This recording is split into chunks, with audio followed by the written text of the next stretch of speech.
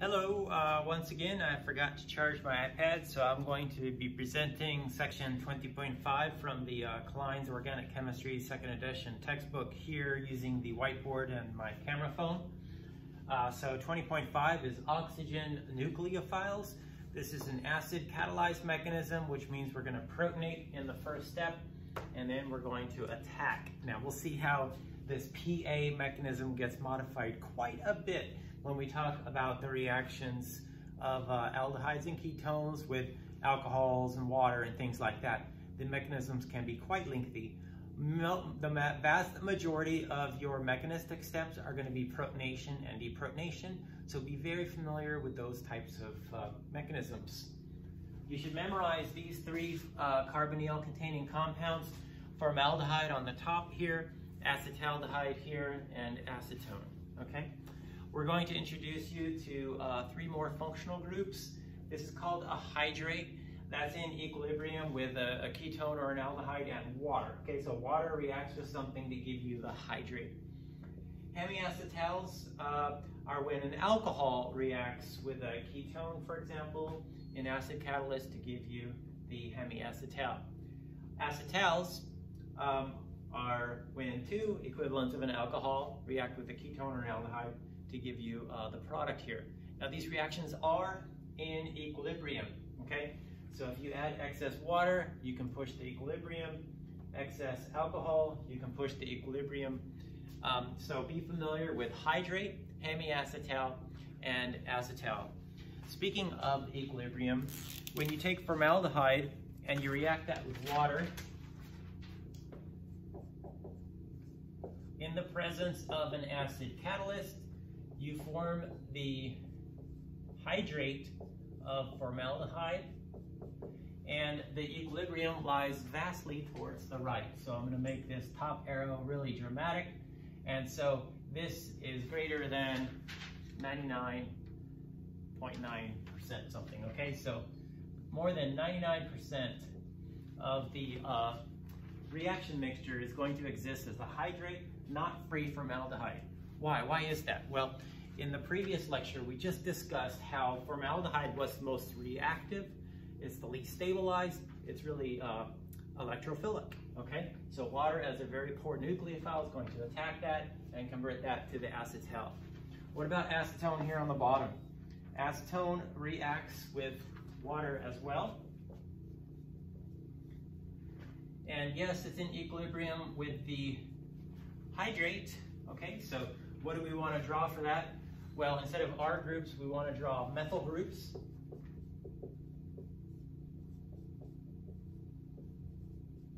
And so this would be the hydrate of acetone. Acetone does not exist much like that. Most of it is going to exist as free acetone. We're only going to get about 1%, less than 1% of this equilibrium mixture is going to be the hydrate of acetone. Wait, why? Why doesn't that occur? Well, we discussed acetone. It's more sterically hindered, so it's harder for water to attack that, and it's also more stabilized because those surrounding methyl groups donate electron density in and do not make that carbonyl as electrophilic, okay? The hydrogens, all on these surrounding methyl groups, are donating a small amount of electron density in, satisfying the crave for that carbonyl for electron density, okay? So keep in mind that all of these are in equilibrium. You can go from the reaction from left to right or from right to left. So let me talk about the acetal formation with, let me talk about the book does talk about the base catalyzed hydration reaction, but most of the time we're always doing this under acid, okay? So I'm going to skip that from my lectures, and I'm just going to focus on mechanism 20.4, which is hydrate formation, okay? And I'm going to do that for formaldehyde because aldehydes are the ones that are most likely going to form a hydrate, okay?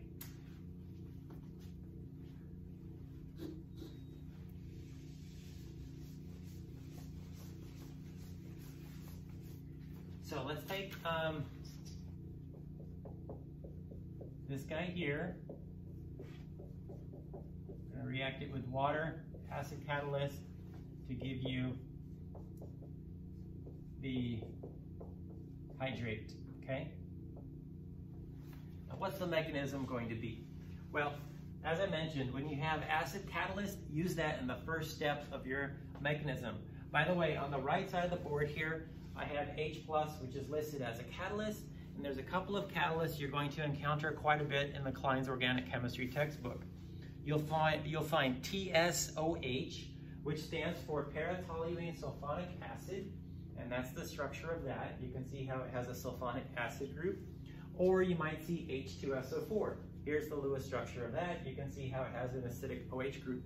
So that's an inorganic acid as a liquid form. This is an organic acid as a solid. I'm just going to write H+ here in my mechanisms. So in our first step, we want to protonate the carbonyl oxygen.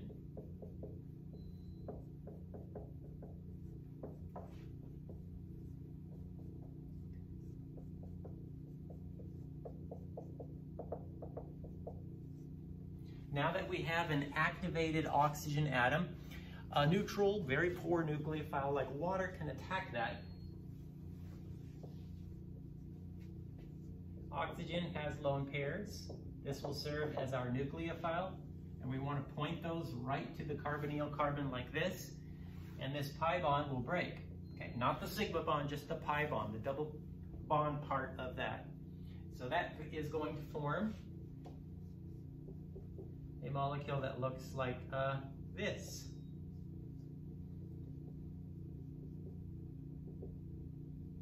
Okay, so here's the water that we used to attack, and you can see how the oxygen now has a positive charge formally on that oxygen because it's given up electrons in this process, okay? So now that we have this intermediate, we need to deprotonate that extra hydrogen there from the water molecule, and we do that by more water, okay? So here's the solvent, okay? Make a note for yourself as you're copying and making notes from this lecture. The solvent here is water. Sometimes it can be an alcohol, so you want to use whatever you have present. Don't always use water. Use methanol, use ethanol. It depends what's in there, okay? So here we are.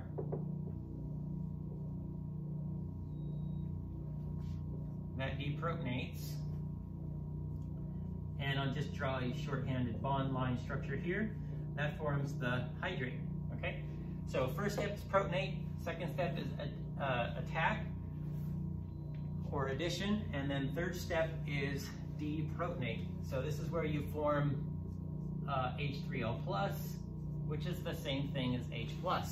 So one small drop of H+ is all you need to convert gallons and gallons of formaldehyde and water to the hydrate, okay? So PAD for short. You might memorize the letters. You don't need to write the letters. You need to write the curved arrow reaction mechanisms that you might be asked about. Okay, we can do this for ordinary aldehydes as well. Let's do benzaldehyde.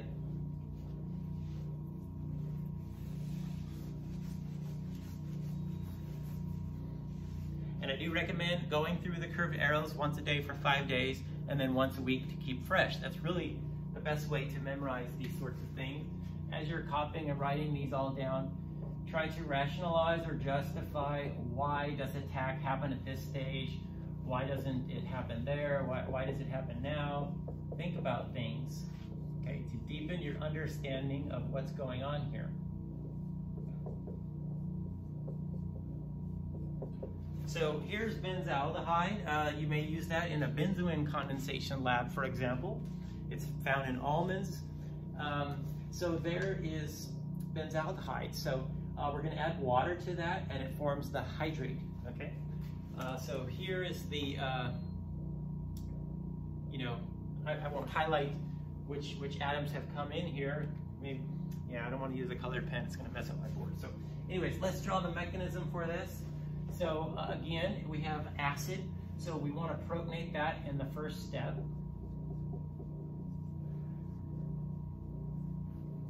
And then we'll have protonated benzaldehyde. Okay. That's a very reactive electrophile, right? It's positively charged, but things are going to attack this carbon atom. So we have present in solution water. And that's going to attack the carbonyl carbon. Electrons will be pushed up. Okay. So that's A for attack, and will form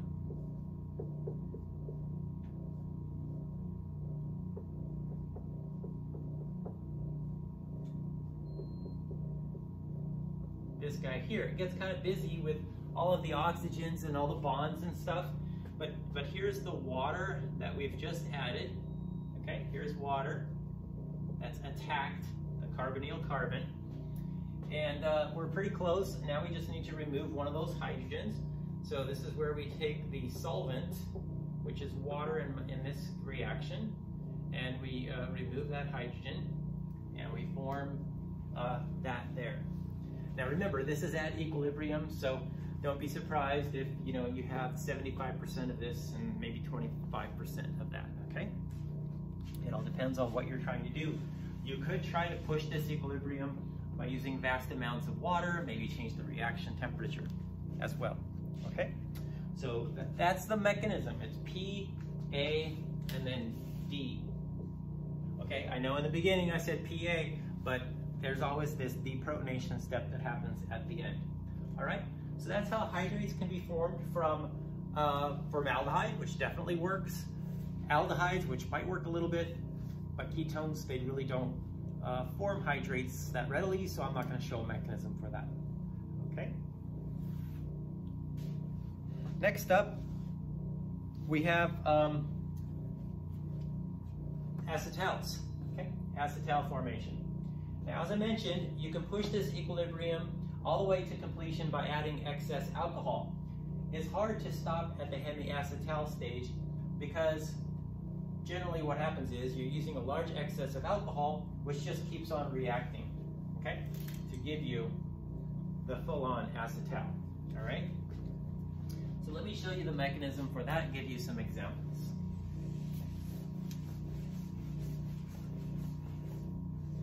Now, acetals and hemiacetals readily form from either aldehydes or ketones. Now, yes, aldehydes will always be more reactive, but ketones readily participate in this reaction as well, because once again, you're driving this reaction with excess alcohol. So let me show you some examples of acetal and hemiacetals.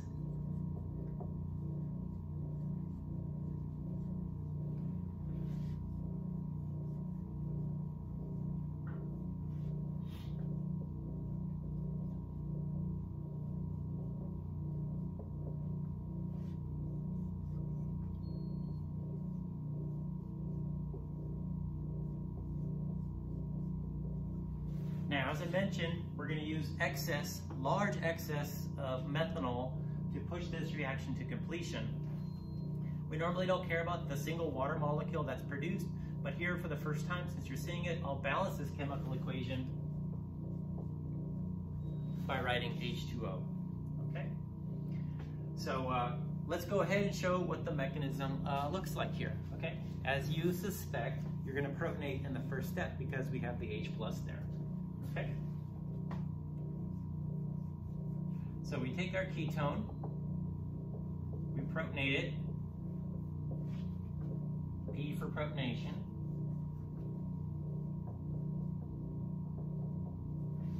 We form our very potent, very reactive electrophile. What's going to attack? In this case, we have methanol that's present.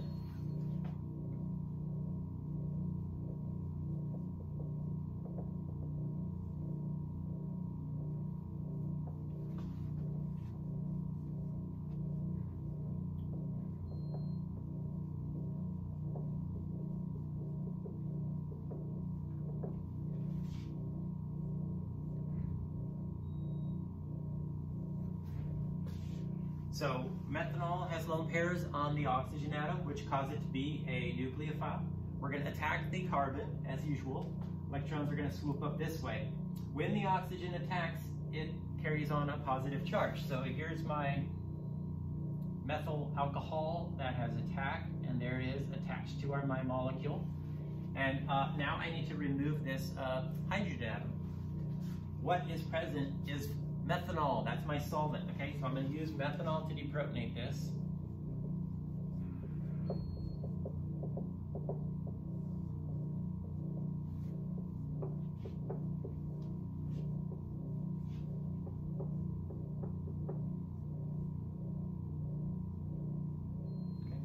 Now, this creature right here, we call a hemiacetal. Hemi means half, right? So we're halfway there. We have one equivalent of alcohol, and we have the OH there as well. So they're not both methyl. This is an OH, not an O-methyl, all right? So this is OCH3, and this is OH. So we're halfway there. That's the hemiacetal. So whenever you want to draw the mechanism for the hemiacetal, it's 3 steps. It's PAD, just like we saw for the hydration reactions of aldehydes and formaldehyde, okay? So I'll make a little note of here. The hemiacetal is 3 steps: protonation, attack, deprotonation, all right? So this guy here is the hemiacetal. Now, we are trying to show the curved arrow reaction mechanism to show the formation of the acetal. We start from here, you know, we continue on, okay? So what we're going to need to do is protonate this OH, all right? Now, could that methyl oxy group or the OCH3 group protonate? Yes, it could. All of these steps are in equilibrium, okay? So protons can explore many different oxygen atoms in a molecule. The one that's going to lead us down the correct path to get us to the product is protonation of this oxygen atom. So let's protonate. I'm going to use H+ once again, which is my catalyst. So that's a protonation step.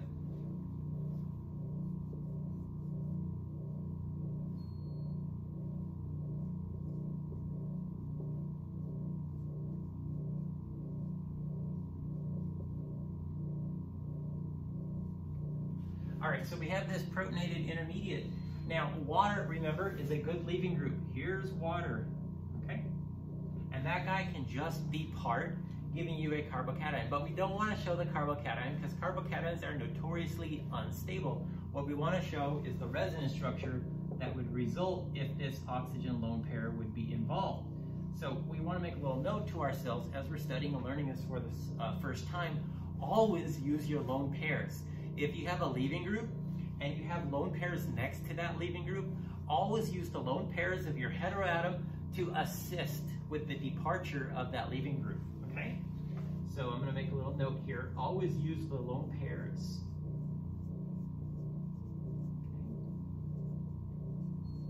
Please do not show a carbocation intermediate during this reaction.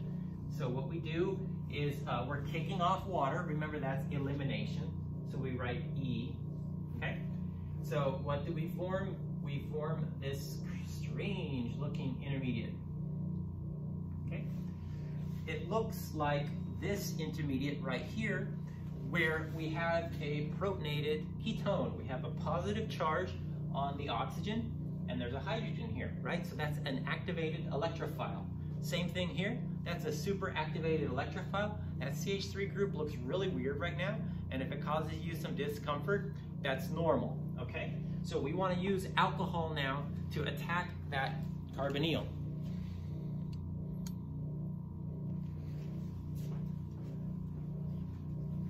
So here's my solvent, my alcohol that's present in large excess, and that's going to engage, once again, the carbonyl. We call that a carbonyl no matter what the nature of this thing is, okay?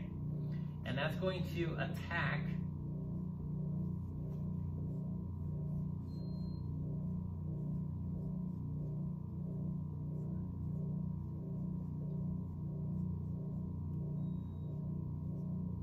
all right, so here's the alcohol that has just attacked, and here's the kind of alcohol remnants here attached, all right?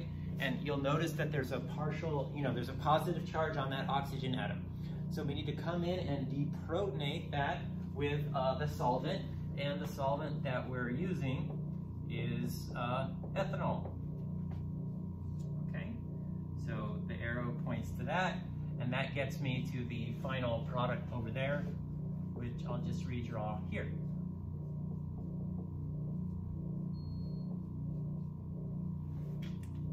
So that's a deprotonation. So to go from the hemiacetal all the way to the acetal, it's going to be protonation, elimination, attack, and then deprotonation.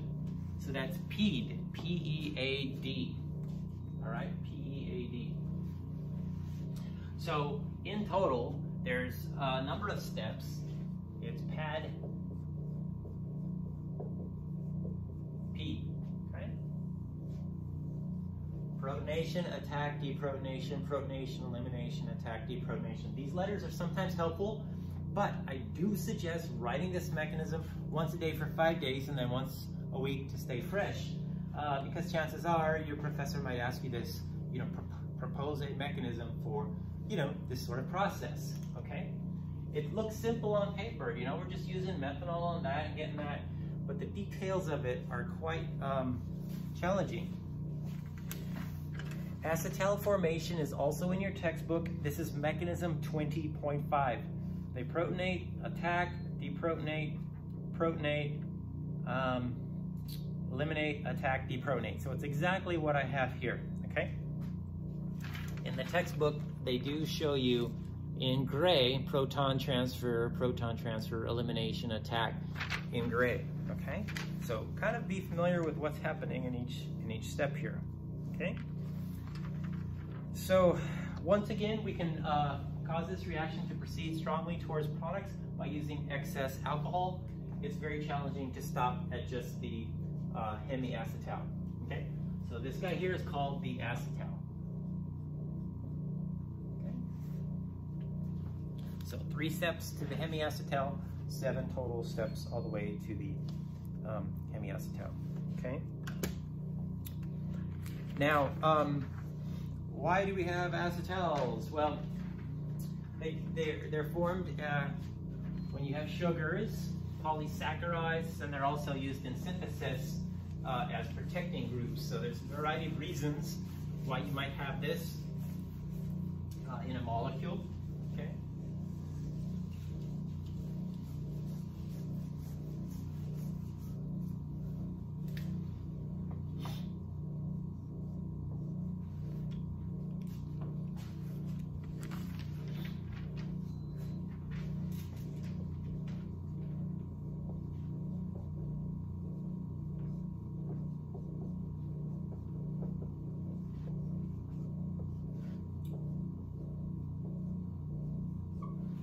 All right, so this molecule here is cyclohexanone, and that reacts with ethylene glycol to give you a cyclic acetal.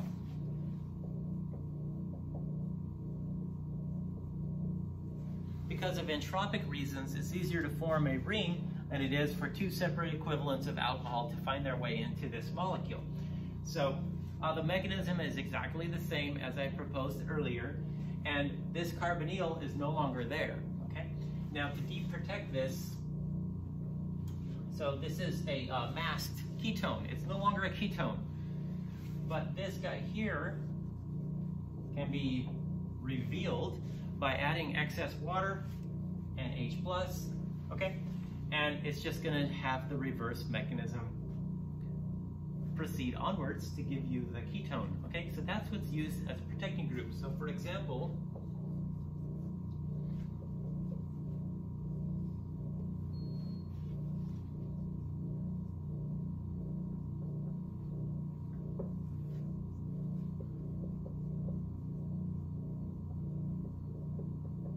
let me just show you what we're thinking of doing. I'm thinking of treating this with sodium borohydride in methanol, okay? And sodium borohydride will react with ketones and will react with aldehydes. And what you'll form here is a secondary alcohol that's part of that ring, and if I can do the right number of carbons, a primary alcohol that comes from the aldehyde being reduced with sodium borohydride. So what if I wanted to only reduce one of these? What would I do?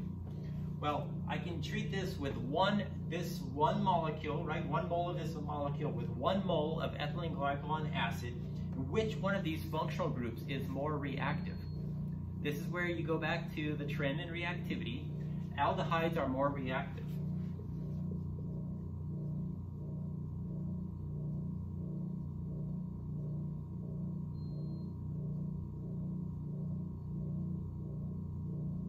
So I'm not using excess ethylene glycol, I'm using a molar equivalent. And so what you're going to form here is a cyclic acetal. And I'll leave the hydrogen off there. So this guy here now is a masked aldehyde, but we still have the ketone there. So if I treat this with sodium borohydride in the solvent methanol, this is going to convert my ketone to a secondary alcohol. Okay. And the acetal is going to remain unaffected. Now what I can do at this stage is add water with an acid catalyst, and that will deprotect the acetal and reveal it.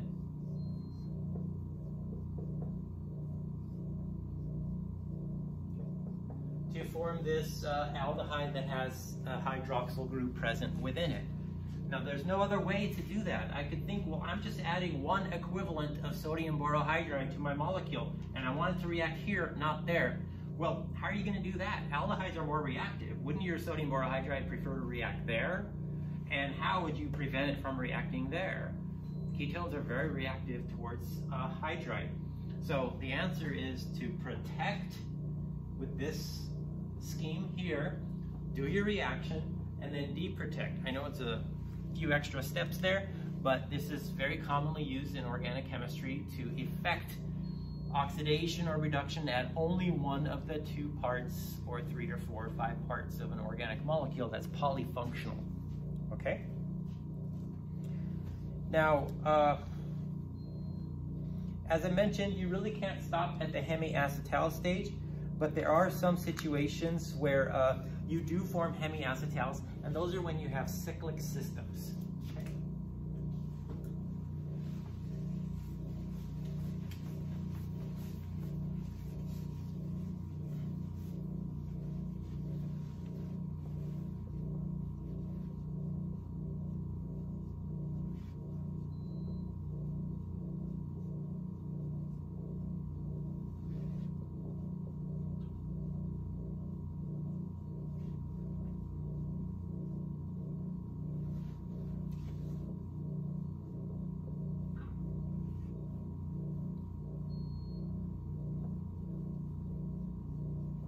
So let's talk about the reaction of this guy here. We have an aldehyde and a tether. You know, there's a number of carbon atoms connecting this hydroxyl group. Okay, so is this molecule an alcohol? Is this an aldehyde? Yes, it's both. And so what can happen is that in the presence of acid, this guy can zip up. We don't have to add an equivalent of alcohol to this aldehyde. There's an alcohol already present. So probably what you're going to do is already find this in the cyclic acetal form. Okay.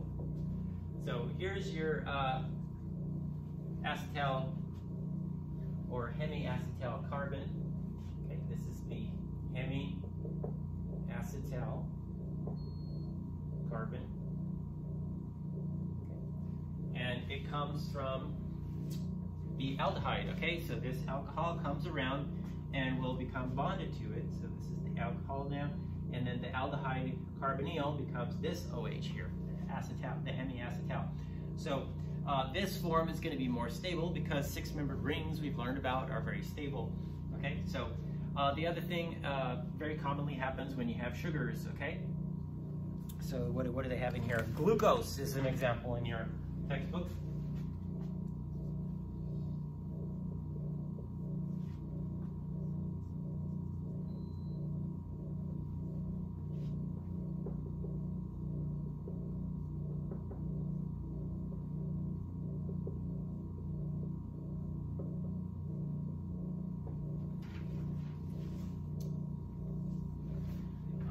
Glucose, as with biochemistry and biologically important relevant molecules, can be extremely complicated. Glucose has a ton of hydroxyl groups here, and it does have an aldehyde, but I've circled the important regions that you need to pay attention to. We've got this hydroxyl group here, and we've got this aldehyde group here. So when these connect, you're going to form a 6-membered ring. So here's a 1, 2, 3, 4, 5, and then the oxygen is going to be 6. It's going to be part of the 6-membered ring. So you're going to form something similar to that. They have a drawing of the cyclic form of glucose in your book. Is a chair conformation showing all the relevant hydroxyl groups. Okay.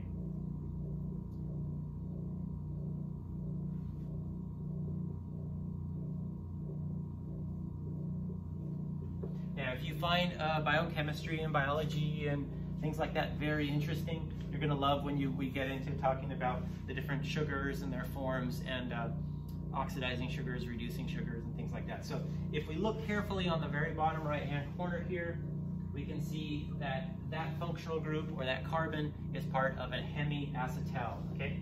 There's an oxygen, there's a carbon, and there's an OH bonded to the same carbon atom, okay? So that's the hemiacetal, all right? In the book, they don't talk a lot about just predict the products. They talk about drawing the mechanism, okay? Try problems 20.57, 6267.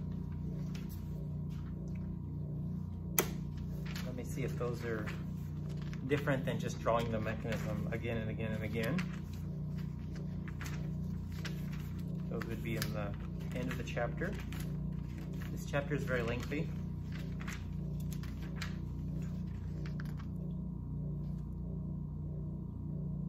Propose a mechanism. Okay, so yeah.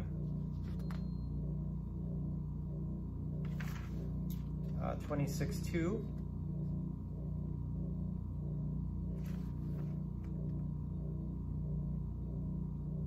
Draw a mechanism. 20.67. So what I think I'm emphasizing here is that don't just memorize that this is how you go from A to B here. Memorize how it happens. Try to remember the mechanism, okay? So let me do a few of these here. I'm gonna do 20.9a.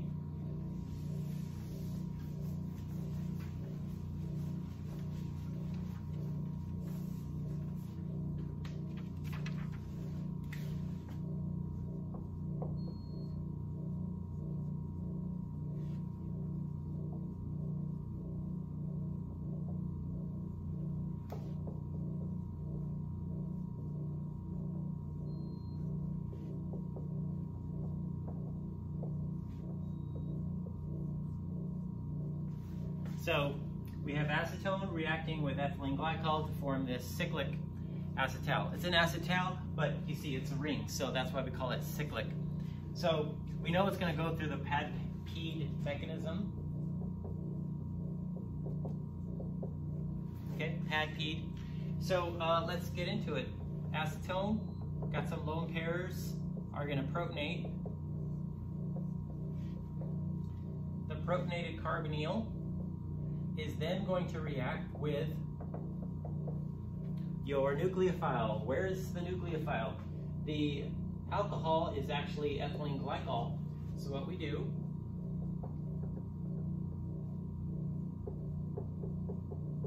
is we pick one of the oxygen atoms here and we attack.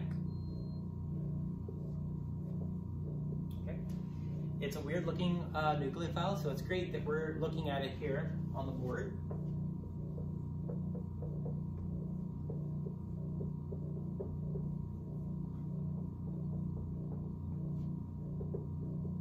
Okay, so it's got a positive charge there. We can't do much to avoid that. It's going to be deprotonated. We can't use hydroxide or something like that. Again, this is acid catalyst. There's no OH minus or O negative anything in this acidic solution. So we're going to use this solvent, or this ethylene glycol here, as our neutral base, okay? That's going to deprotonate. So that's PAD. All right? That's going to give me the hemiacetal.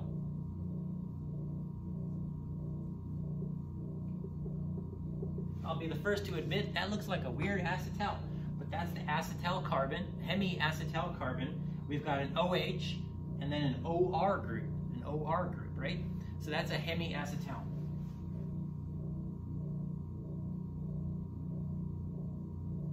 Let's continue onwards. So remember, we want to get rid of that OH. So this is where we need to protonate this.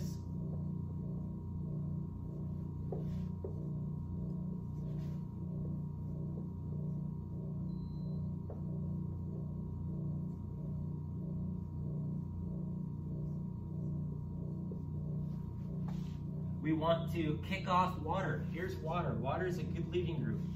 So once again, like, you know, the E1, the SM1 mechanism, we always had water as a neutral leaving group. So here we have water as a neutral leaving group, but always use your lone pairs. Here's lone pairs. So we want to kick this off like so. Okay. And here's where it's probably better to redraw the molecule a little bit.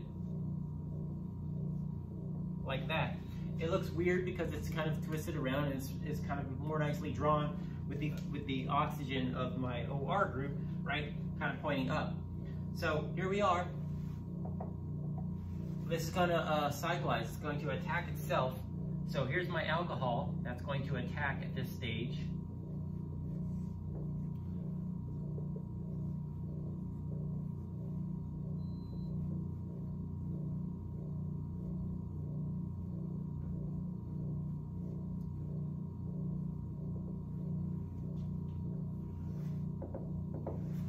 Almost there. Now I need to deprotonate that offending proton. So what's the solvent? What do I have in solution? You know, I have ethylene glycol, I guess, right? So that's what's going to be used to deprotonate here. And that will give me the very last step to give me my cyclic acetal, okay? So first step is protonate the carbonyl oxygen. Second step is to attack the carbonyl oxygen with whatever crazy alcohol I have in there. All right? You get this weird thing with a positive charge. So now you deprotonate with whatever solvent alcohol you have to give you the hemiacetal. Once you have the hemiacetal, you protonate the OH or the hydroxyl group. All right? Now that you've situated water to be a good leaving group, it eliminates, but use your lone pair. So you form that weird looking carbonyl compound, and then you attack it, all right? If you're like this molecule here, you're gonna form the cycle now. So then deprotonate that, you form the cyclic acetal, okay? The rest is just very similar. You're just using maybe one equivalent, two equivalents of ethanol or two equivalents of ethanol or methanol or something like that instead, okay? So 20.10 is predict the products. I guess we could do a couple of those.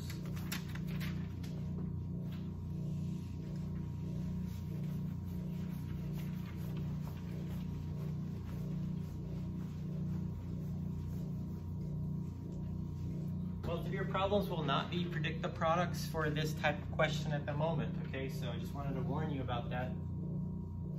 But this is 20.10.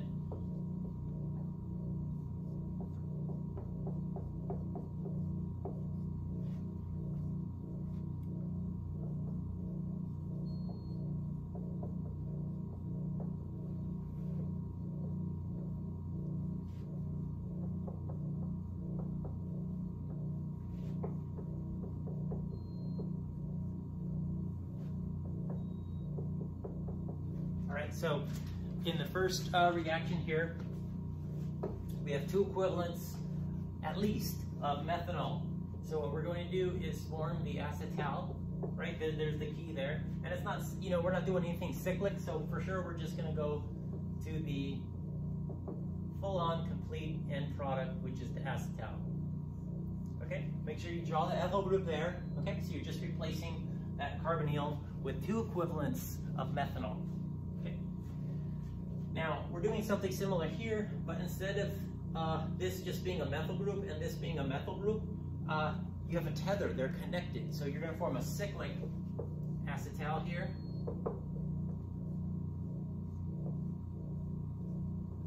So, you know, here's your tether, right? We normally don't draw just like a curved line, like a rainbow or something. We need to sketch in 1, 2, 3 carbons. Okay, so let's do that nicely and neatly. So there are my 3 carbons. Count, okay? That's a 3-atom tether. Here's my 3 atoms. So that's what I'm going to form there, okay? For either of these 2 reactions, you should feel comfortable drawing the curved arrow reaction mechanism. That's it for this chapter. You should know how to draw the mechanism for the hydrates, the hemiacetals, the acetals, and know a little bit about the detail about which way the equilibrium can be pushed, which is more stable, things like that. So thanks for watching, and stay tuned for more content from the Klein's Organic Chemistry textbook.